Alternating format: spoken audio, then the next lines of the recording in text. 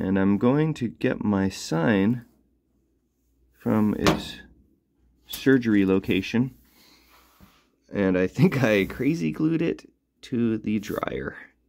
I'm Mike Dimas, and this is Pinball Shenanigans. Okay, I thought I would do a little Batman 66 update in regards to my experience with it in the last couple days. The good, the bad, and the ugly. So far, I'm enjoying the gameplay and the code. It's great.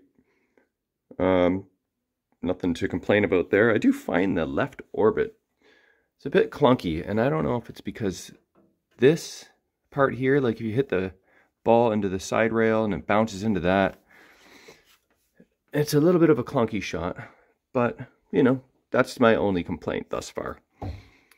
So what I did notice when playtesting it for the first times is that this slingshot kicker, when it fired, it was just very slowly going back to its resting place.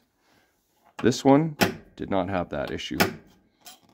So I thought, well, maybe did the coil heat up and the plunger kind of get a little bit stuck in there. So I went under the playfield and investigated, and this is what I found. So I took the whole slingshot assembly off, just these two screws here, and then this nut right there, so I could access the whole thing.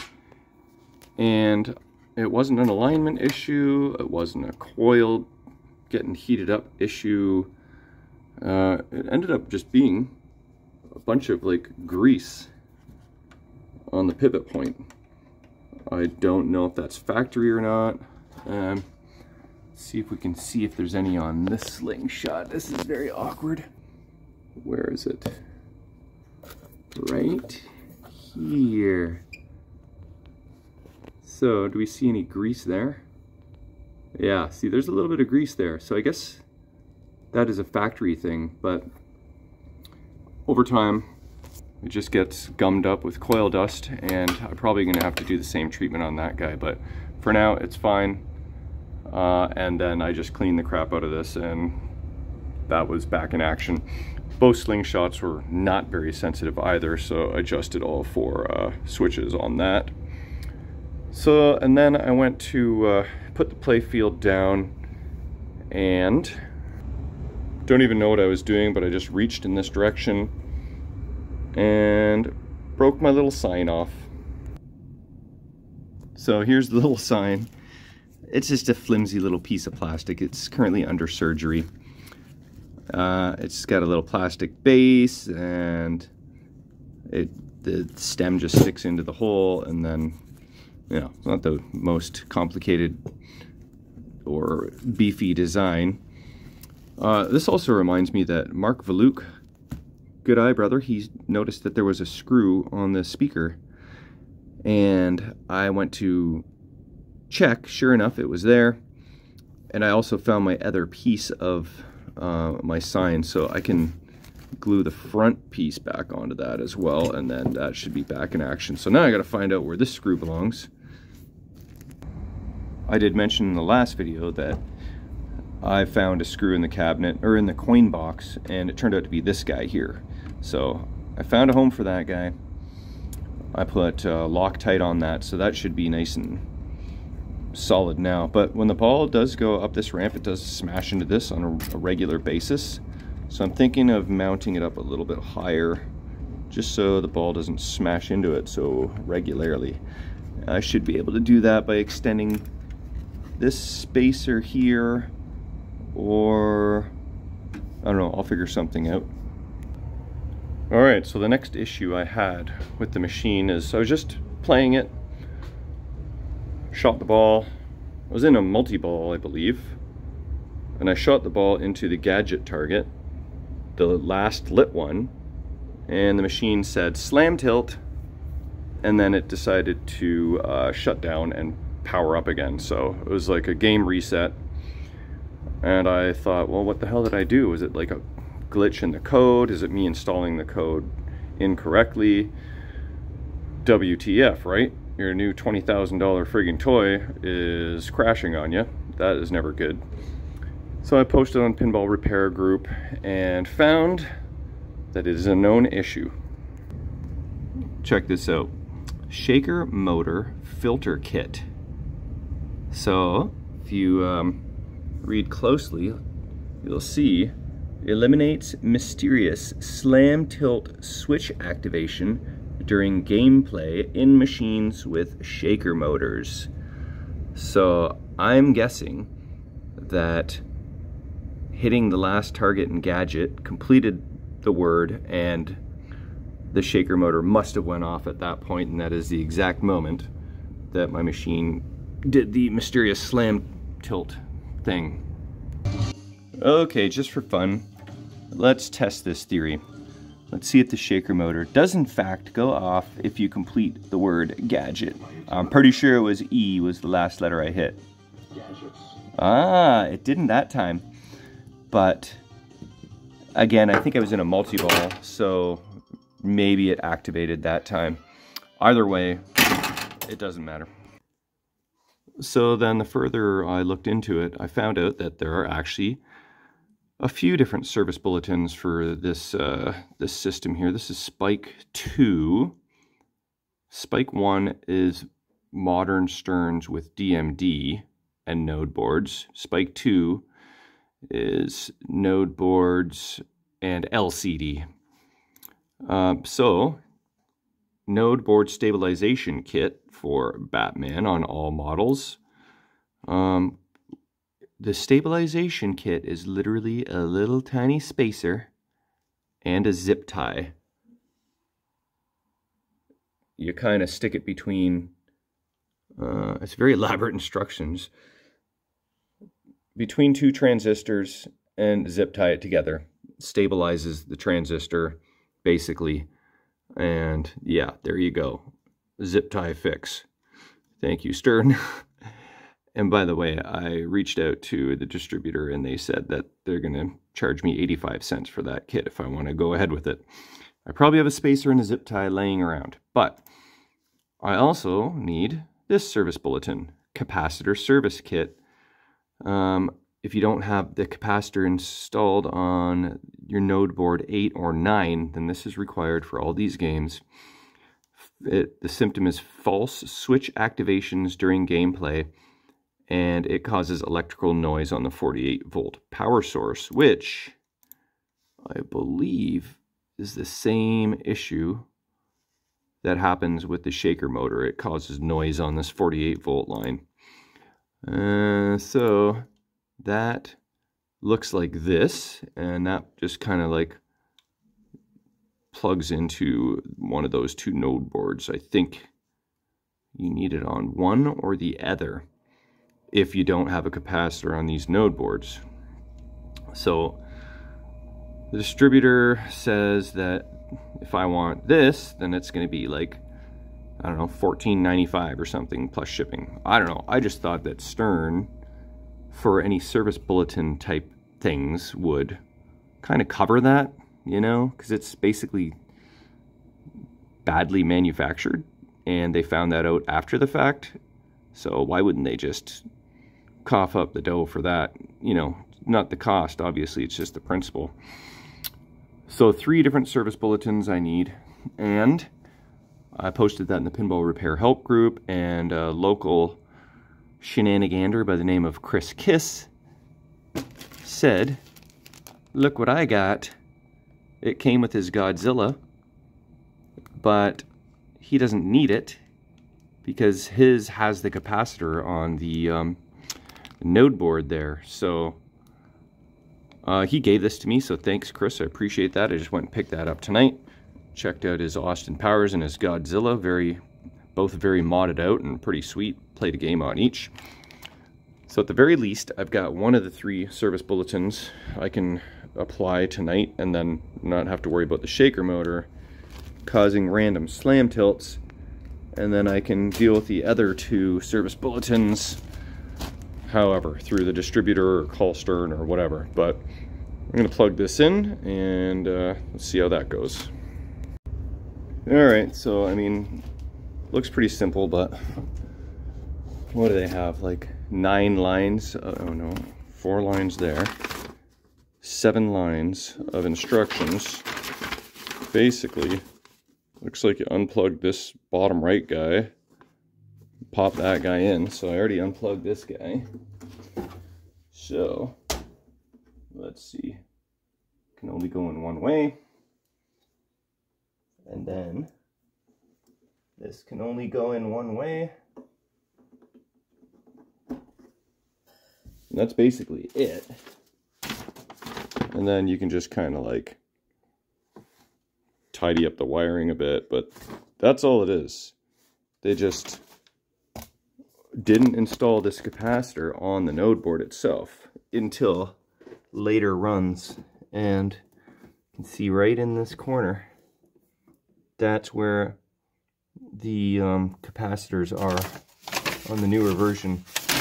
Does it show it here? No, it doesn't show it on the paperwork, but so that's done. I'll tidy that up a little bit. And then I do see a couple capacitors here and here on this node board. But is that the correct ones? And I also see here and here. So I'll have to research a little bit further to see if those are the correct ones or if I need that service bulletin. But that is what's been going on lately with the Batman 66.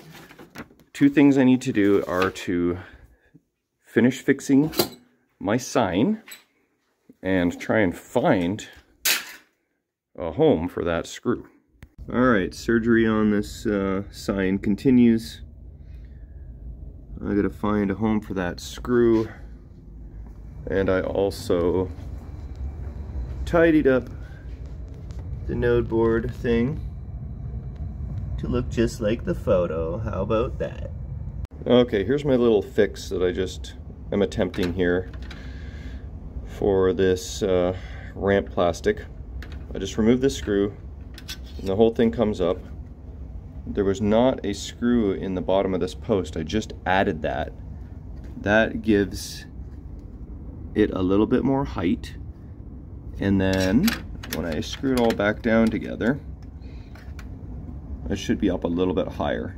I don't know that that's going to resolve the issue at all, but maybe it won't be smacking the underside as violently and causing screws to friggin' come loose out of the cat plastic. So that is my possible solution for that. Okay, so this is basically your node board stabilization kit. Like I said, it's a little spacer. You squeeze between these 2 transistors. Actually, I think this is technically a diode. And then you zip tie them together. So I've dug into my little bin to try and find a spacer. Found one that was actually pretty much identical to this, which I may use for the other node board. Grabbed a zip tie and finagled it in there. Honestly, just trying to work in there and feed the zip tie through all 3 things at the same time put quite a bit of stress on the diode there, so honestly I could have done more damage than good by trying to do that. It's a royal pain in the butt. Probably should have disconnected all these guys to give myself a little bit more room, and maybe I will do that because I'm going to do this guy next. Alright, node board stabilization kit installed on the second node board. That one was a little bit easier just because just the way that the board's positioned, better access. So if I screwed anything up, I'll notice when I turn on the machine because it will probably say node board not recognized. That one went pretty good, but this one I definitely felt like I mangled a little bit in the process. So let's turn it on and pray. I better document this in case it's a fail. Hopefully not. In the meanwhile, I'm negotiating with someone. He wants to sell me like a ball bowler, a jukebox, a an old EM pinball machine, actually two, an old flipperless wood rail, a candy machine, and an old Pepsi machine.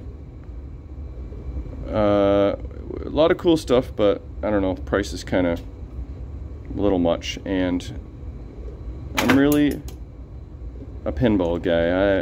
All this other stuff is really cool and would be fun, but let's see if anything ever comes of that. I'd say we're in pretty good shape. I'll hit the start button to be sure. Start button. Sometimes when I lift up the playfield, I get a ball stuck in the trough jam position. I can't seem to ever find that for whatever reason. Okay, start button.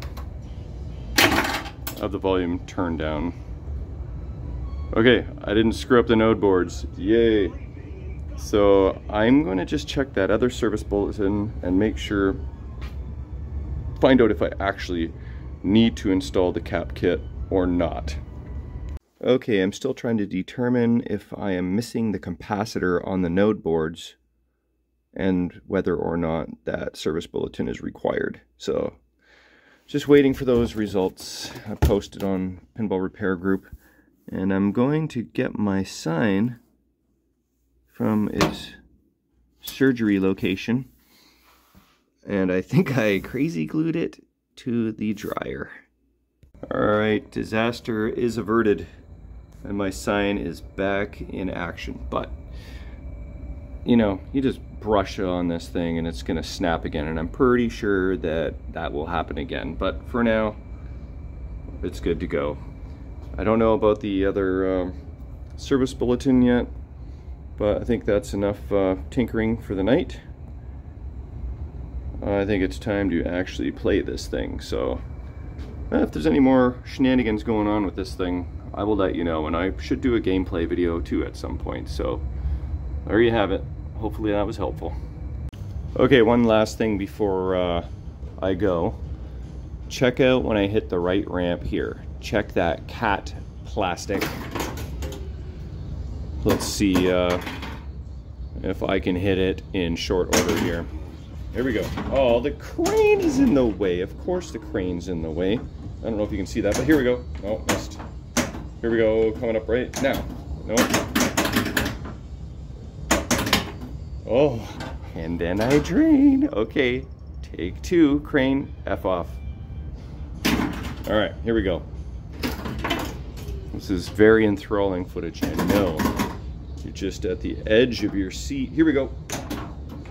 Okay, earlier, no. Earlier. Okay, here we go. No, earlier. Okay, here. No. Oh my god, this is the worst footage ever. Okay, here we go for reals. Crane, you gotta be kidding me. I'm doing it anyway. I'm gonna sneak by that sucker. Oh, see that? It moved. But see that? It did not. And of course, crane's in the way. Okay, so anyway, it is much better, so I'm happy with that.